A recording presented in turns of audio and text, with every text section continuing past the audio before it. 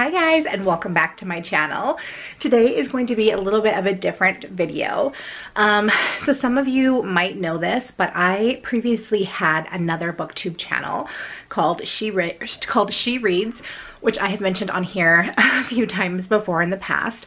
And basically what had happened with that channel was that I was unable to connect it to my main channel, which is monetized. And so I didn't want to open up two different AdSense accounts. First of all, that's not allowed. And I wasn't able to get them linked. So I started this new channel, but I had been doing that channel for a couple of years, and there's quite a few videos on there that I really love and that I worked really hard on. So it kind of makes me sad to think that nobody's gonna watch those videos, or that it's just not on my channel anymore. So what I wanted to do was I wanted to start uploading maybe once a week one of my old videos, one that I particularly liked and that I think you guys will like. So I kind of wanted to start a new series doing that. So just kind of an introduction to that, where I'm just going to be uploading some videos from my other channel. So there are of course booktube videos, but yeah, so I'm going to play that video and I hope you guys really like it. Keep in mind that this is when I very first started off on YouTube, so I might not be as well spoken. I might seem more nervous. I probably am gonna look different because it was about 4 years ago that I started my channel over there.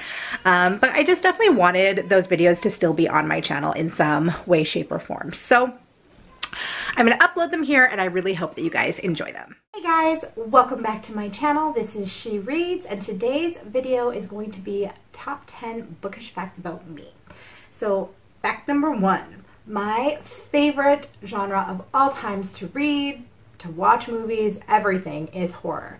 But my favorite book is actually not a horror novel.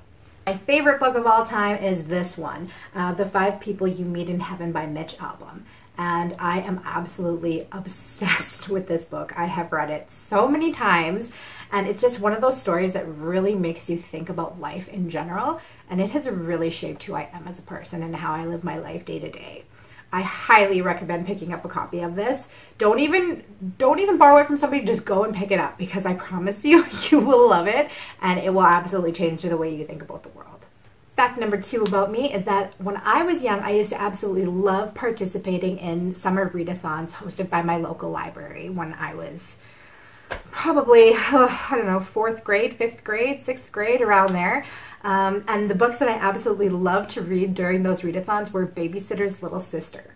I'm not sure if you guys ever remember the Babysitter's Club, but I never really read those. I read the spin-off series called Babysitter's Little Sister, and it was about the younger sister of one of the babysitters from the Babysitter's Club, and her name was Karen, but they called her Karen Tutu because her parents were divorced, and so she had 2 families and 2 sets of everything, which I really related to because I also was a child from divorce, so I also had 2 of everything, and I really, really loved just relating to her, how she had the 2 sets of families, and it was just so much fun. I used to just binge read those books during the summer. Fact number 3 about me is that I actually started writing novels when I was about 12 or 13.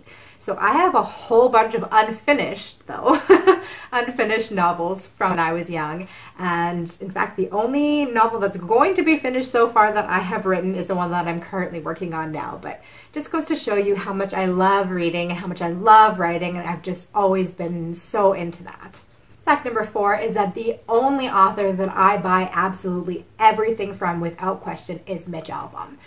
He is, like I said earlier, he's the author of my favorite novel, The 5 People You Meet in Heaven, and all of his works are absolutely amazing. They're all very thought-provoking. They really make you think about the world and how you live in it and how you interact with people and lessons that you learn. They're just absolutely amazing, and I recommend all of his works. He is the only author that I buy. As soon as I find out that he has a new works coming out, I pre-order it without question. And I believe coming out in October, he's going to be having a sequel to The 5 People You Meet in Heaven, which I've already pre-ordered, and I absolutely cannot wait for that to come out. I know exactly what I'm doing that day as soon as it comes in the mail. Fact number 5 is that I only have 1 storybook left from when I was a child, and that is this one. It's How Do I Love You? And I have no idea where all my other storybooks went from when I was a kid. I have no idea if my mom got rid of them or what, but they're all gone and I only have this one. And it even has like some writing in there from when I was a kid, and I just absolutely love reading this to my son now. Number 6 is my favorite scary novel of all time, The Witching Hour by Anne Rice, and I absolutely adore this book. It is amazing. This is the first in a 3-part series, and to be honest with you, I didn't really care for the other 2 books.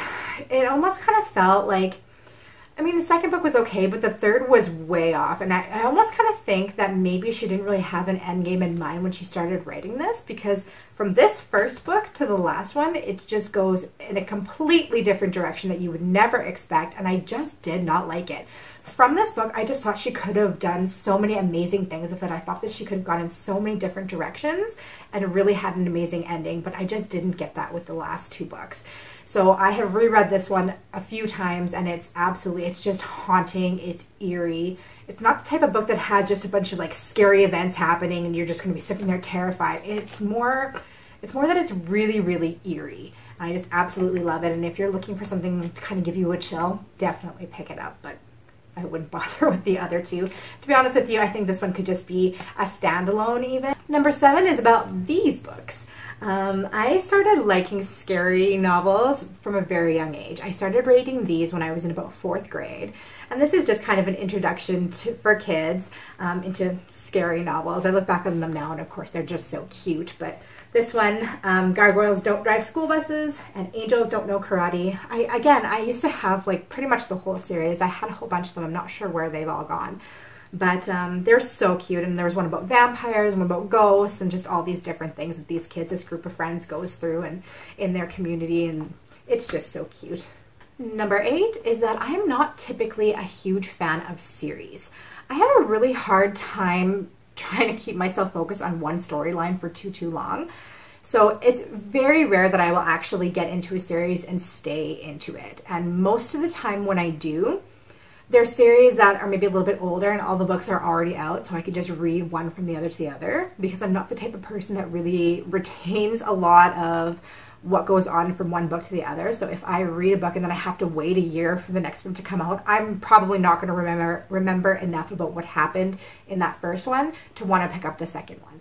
So there really has to be a really good storyline, and like I said, most times it has to be books that are already out, otherwise I won't really bother with them. Exceptions, of course, like the Harry Potter series.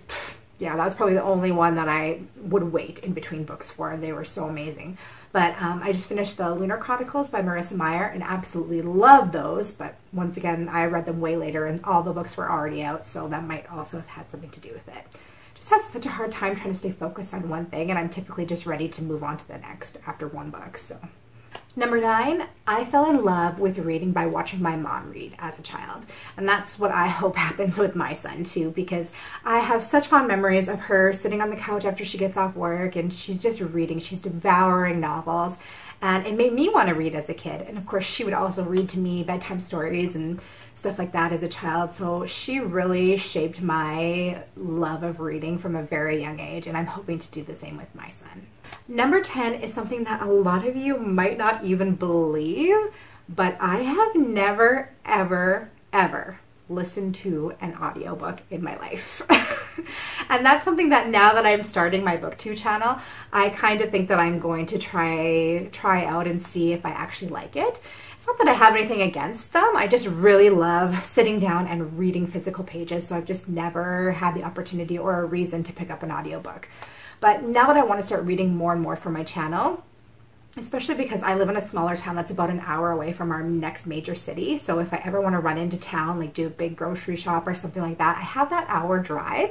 And I typically make it usually once a week, sometimes twice a week. So that's quite a bit of reading that I could be doing on that time. So I probably will pick them up and see if I like them. Guys, that is the 10 bookish facts about me. What do you guys think? Do you share any of those weird little facts? Like, have you done any of that stuff? Any of that, what I said, relate to you? Let me know in the comments below.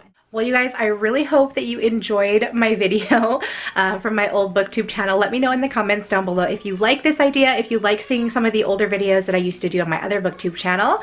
I hope you guys really like them because I would really like to put a few more on here. So anyways, I hope you guys are having an awesome day and I will see you in my next video. Bye!